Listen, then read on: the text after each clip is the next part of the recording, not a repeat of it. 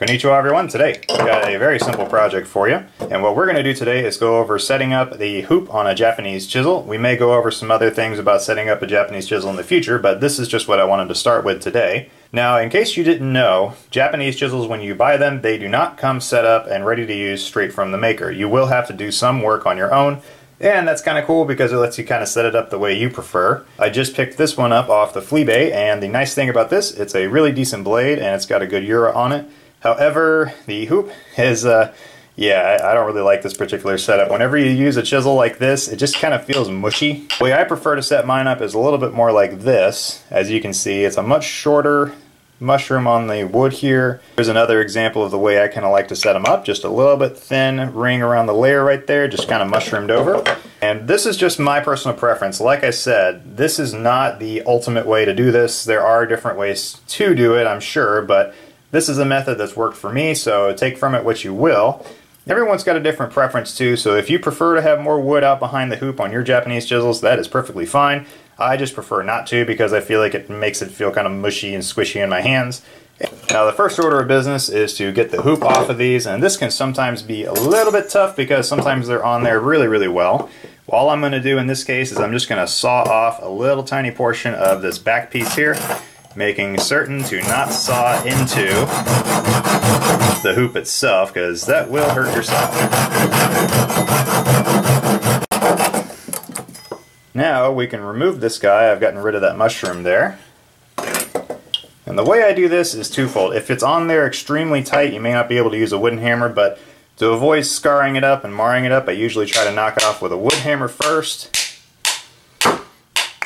Generally, you just want to have it in a place so that when it pops off, it's not going to go smacking into someone's foot or it's not going to go flying into someone's eye. These things can come off with a vengeance, so be forewarned of that. So you're just going to take some gentle taps. Be very careful not to hit your hand. And work around the edge of the chisel like so. I'm going to do this from the side so you can maybe see it a little bit better.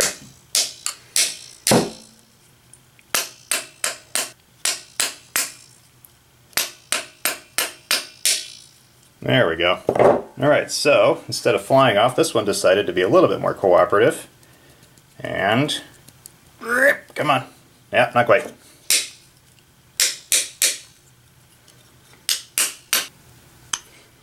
Aha!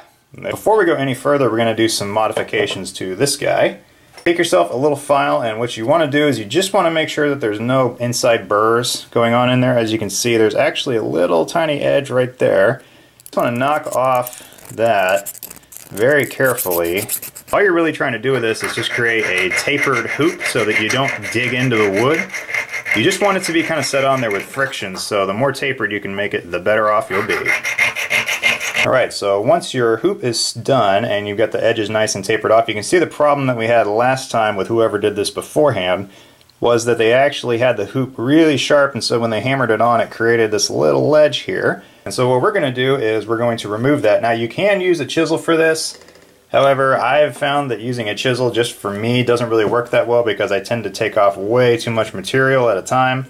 And I can control a knife far better in my personal experience, but that's just me. Everyone's got their own preference. This is just the way I do it.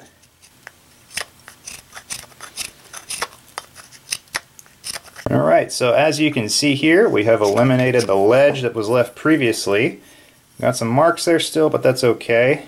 The way you check to make sure it's still round is you can do a test fit, but you should spin it in your hands. And if you see any lumps pop up, then that's a high spot, and that's where you should definitely do some more work. Now, one thing I'm going to do on this does have some lacquer finish on it. I am just going to go ahead and scrape that off because it feels very tacky in the hand, and that's no bueno.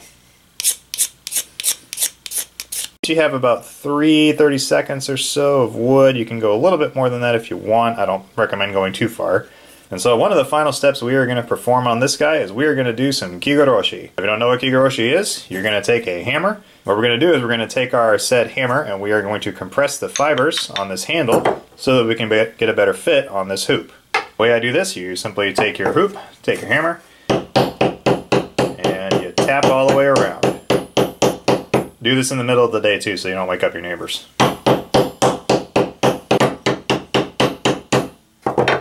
Alright, after that's done, we're going to take our hoop and we're going to tap it on there. And the way I do this is very, very carefully. You don't want to destroy your thumb. Hold it flat on one side and then tap. Flip it around to the other side and tap it on there until you get a nice tight fit.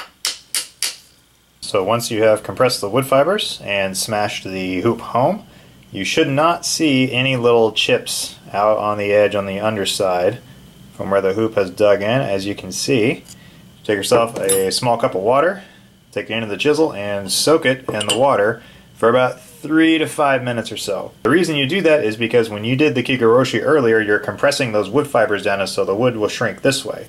Once you get it wet, it will expand back up and will kind of lock the hoop in place. Alright, so 5 minutes later, the wood has soaked up a good bit of that water. And now the absolute final step in your hoop setup, after you shake out some of this excess water, take yourself a nice sturdy encouragement device and we're going to mushroom over this edge here just ever so slightly. And yeah, just like that. Now that wood's going to be a lot softer from having been soaked in water than it would be before. And you'll notice I'm not really striking the middle here, I'm actually just kind of striking this edge just to get that mushroom to start to form on that. And we're just going to work our way around and just slowly but surely spread that wood out to kind of lock that hoop in place.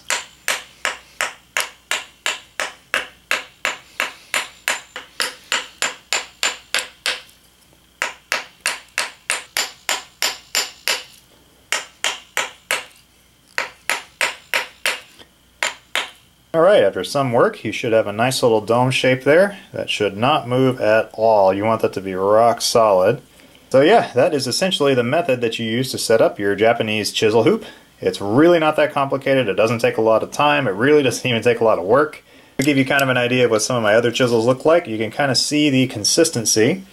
And this is all the Japanese chisels that I've got. I've actually accumulated a couple extra, which is kind of nice. Each one should look fairly the same, depending on your work style and what you prefer to do. There is no perfect way to set up any tool. Like I said before, it's all about what works for you and what works for your situation. As you work and as you strike the back of this, it'll continue to kind of mushroom that over, and you know, it'll just work better and better as you get better and better using it.